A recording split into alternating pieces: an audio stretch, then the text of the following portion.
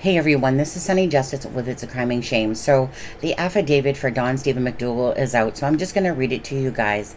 And it says that affiant being identified herein as Detective Kayla Hemperly, employed with the Polk County Sheriff's Office Criminal Investigation.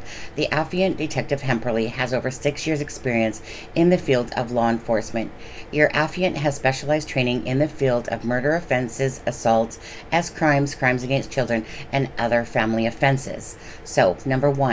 Affiant shall show that on the morning of February 15, 2024, Polk County Sheriff's Office Detectives' investigation has revealed that said defendant, Don Stephen McDougal, along with the child victim, left the home of the child victim located at 231 Lakeside Drive in Lake Livingston Village subdivision in Livingston, Polk County, Texas.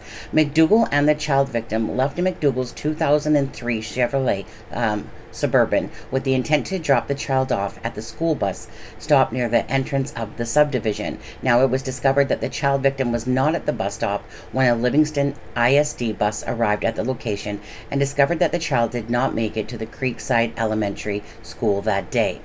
2. The affiant shall show that on February 20th, 2024, that the body of the 11-year-old victim, Audrii Cunningham, was located during a search of the Trinity River.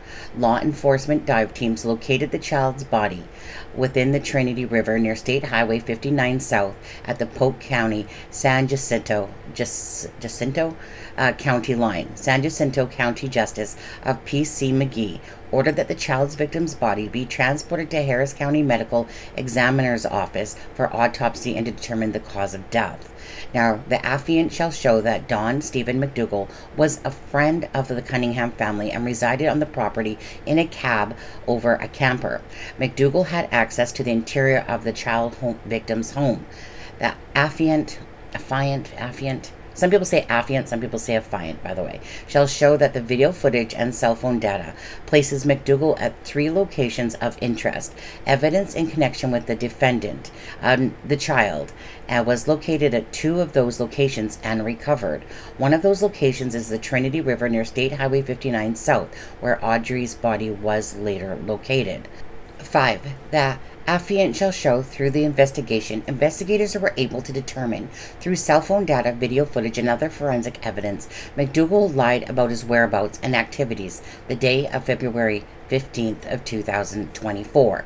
Now 6, affiant shall further show that upon recovery of the child victim's body, law enforcement discovered a large rock tied to the child's victim's body. The rope was consistent with the rope that was observed in McDougal's vehicle on a traffic stop 2 days prior.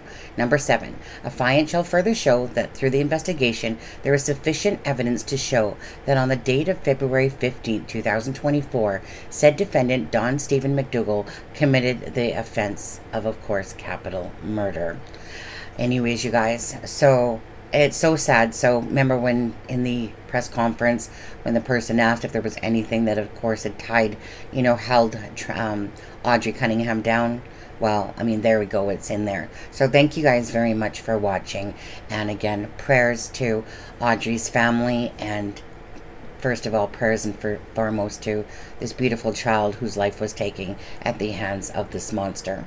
Thank you guys for watching. Please give the video a heart.